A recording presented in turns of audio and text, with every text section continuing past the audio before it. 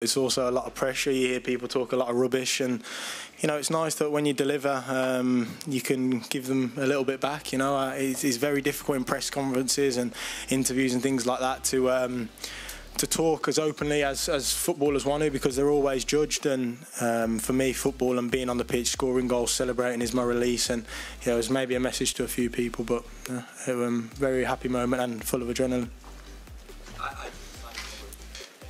Is that the best goal of your career? Probably, yeah. It's got to be in it. It's got to be up there anyway.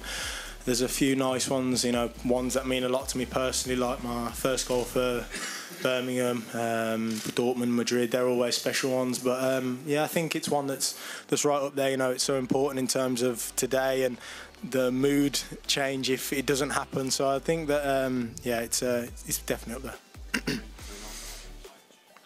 Does a comeback like that and the feeling you get from it, can that really be a moment that sort of kick-starts the rest of the tournament for you now?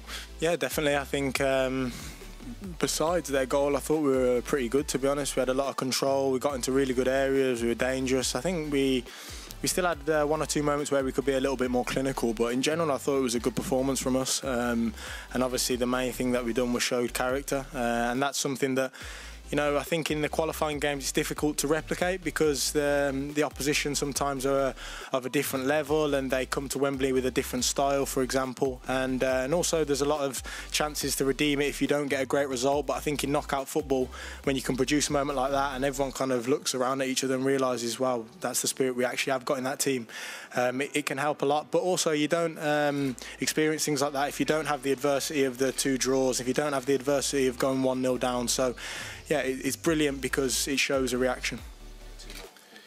Jude, you mentioned about the rubbish for a couple of times there. Just wondering what you meant by that and whether it's annoyed you, or what exactly has annoyed you? I think you know what I mean by the rubbish. I think, like I said, playing for England, it should be one of the most proud things of a footballer's career, but often at times it is quite difficult.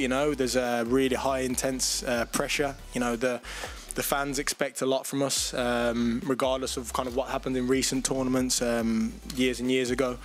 So people talk a lot, and I think you do have to take it personally a little bit. We work so hard at this game. We come in and we train every day so hard to try and put on performances for the fans, and sometimes it doesn't go well, and sometimes feels like there's a bit of a pile on, and yeah, it's not nice to hear, but you can always use it. And for moments like that, it's nice to kind of throw it back to some people, I suppose. Jude, you said it was probably the best goal of your career, but in terms of moments that you've had, spontaneous moments, where does it rank?